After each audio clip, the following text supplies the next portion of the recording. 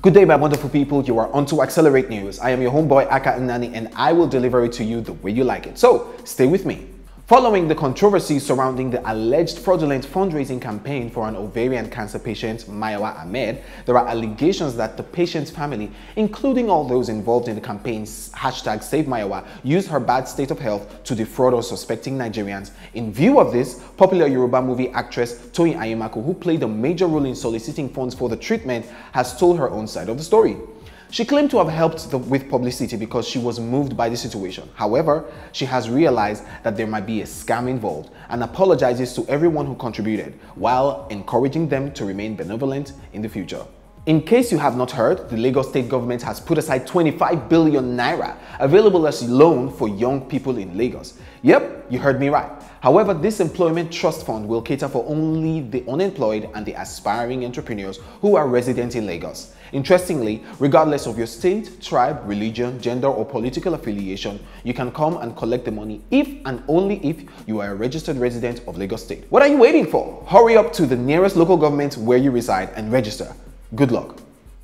Adekunle Gold, who just released his anticipated debut album Gold, has said that he is not leaving YBNL. The singer was signed in December 2015 by Olamide to his successful YBNL outfit along with Lil Kesh.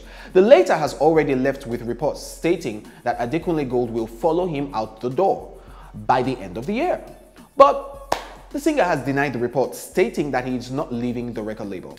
People must know too much, he said to Pulse. They must be in YBNL to know this gist. There's no such thing. I am not leaving YBNL. The singer, who originally scheduled the release date of his album for 28th July 2016, moved it closer to the released album date, July 25th, 2016, to surprise his fans. So, in case you are one, go grab your copy now. So someone gave Kanye West his phone back and he's done what he does best. A Twitter rant. But don't get mad at him yet, cause for once, it wasn't all about him. In a series of tweets, Kanye tweeted about how he wanted Tidal, the music service owned by his close friend and frequent collaborator Jay-Z, and Apple Music to hurry up and stop fighting. There have been rumors swirling that Apple was looking to acquire Tidal, but before now, no one knew any details. From what Kanye said, it will appear that Apple is playing some serious hardball and is delaying everybody. Will they manage to figure this out? Only time will tell.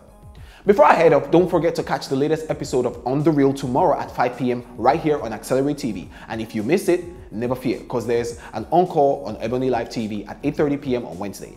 Alright guys, that's it for today on Accelerate News. For more juicy news and entertainment, stay glued to your website, acceleratetv.com.